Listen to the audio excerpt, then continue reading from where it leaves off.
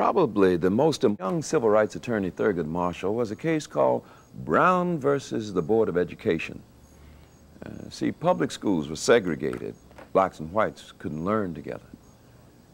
Marshall argued that the only way that the Supreme Court could uphold this unfair law was to prove that blacks were inferior to whites.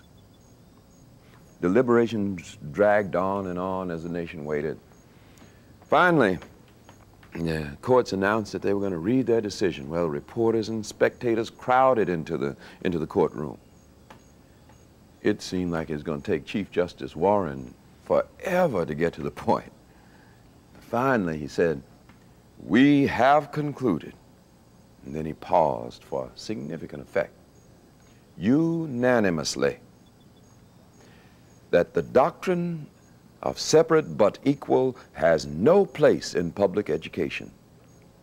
Separate facilities are inherently unequal." Thurgood Marshall felt like he'd hit a grand slam, clearing the way for the desegregation of all public facilities in America. Thurgood Marshall graduated from high school in 1925, determined to continue his education. He chose Lincoln University, the nation's oldest black college. There he met Vivian Bury, a University of Pennsylvania undergraduate. The two students fell in love almost immediately. Marshall and Bury, both 21 years old, were married on September 4th, 1929. Marshall next turned to Howard University's law school, which accepted his application. Up every day at 5:30 a.m., he caught a train to Washington, attended classes until 3 o'clock in the afternoon, boarded the return train to Baltimore, and then reported for his part-time job. Thurgood Marshall came out of a tradition of the Howard University Law School in which it placed itself as, in essence, the West Point of the civil rights movement in producing those lawyers who would be the field generals in the battles, in the court battles, which resulted in striking down a whole host of restrictive covenants in housing, segregation, and many of the other things which presaged the modern civil rights movement, which started with the Montgomery bus boycott. Marshall's hard work paid off.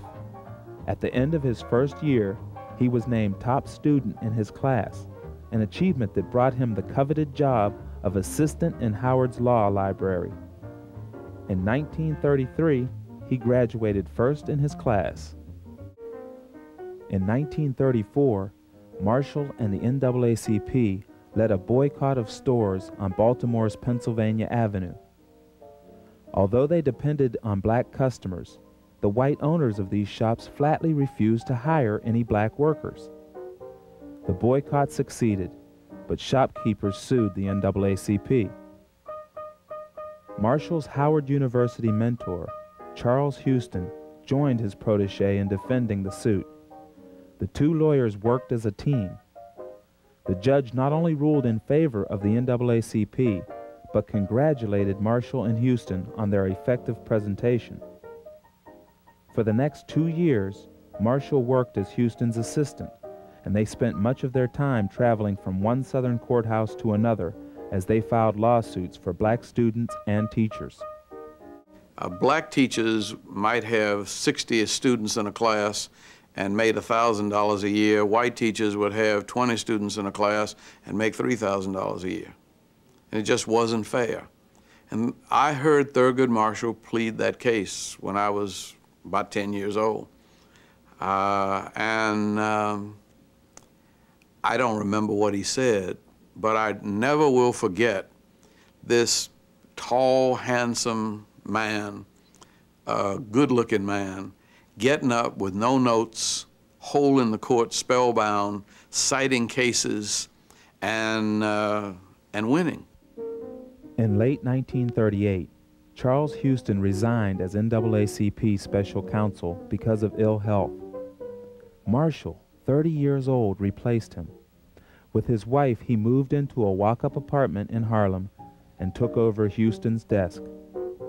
Houston was a mentor of Marshall, encouraged Marshall to go into the activities that he did, supported Marshall's moving to the NAACP and becoming a lead attorney on innumerable cases, which led to the successes that the civil rights movement was able to achieve in the courts in the United States.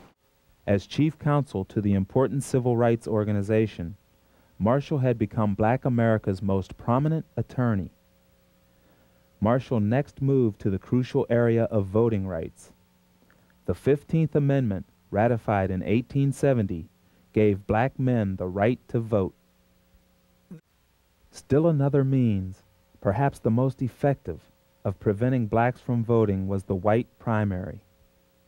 In order to maintain control of the government, the Democrats separated their party, made sure that no blacks could participate in it. The way they did that was to exclude African Americans from the primary system. The primaries were the only place where it made a difference whether you voted or not.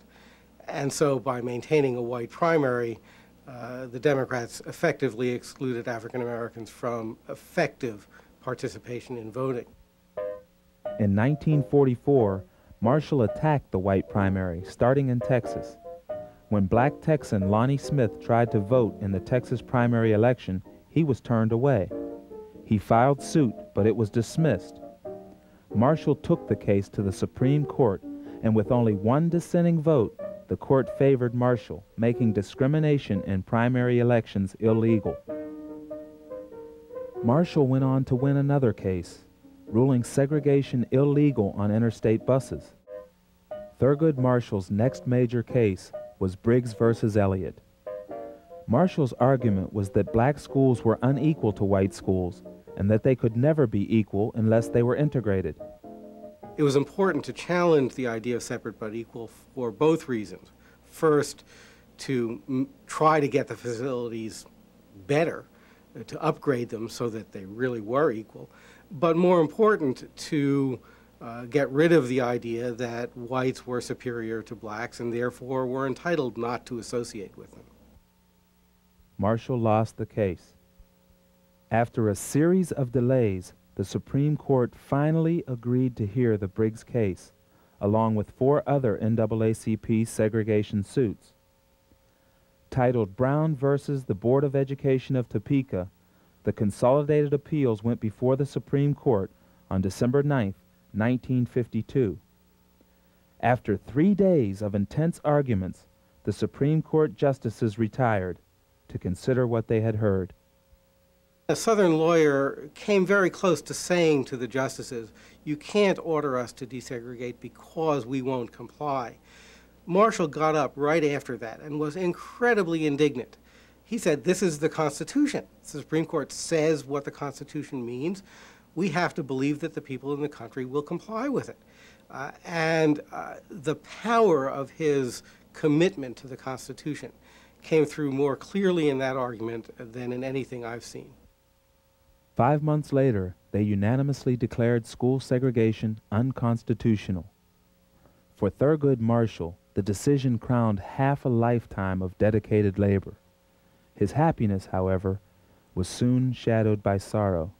Shortly after the decision, Vivian Marshall told her husband she was dying of cancer.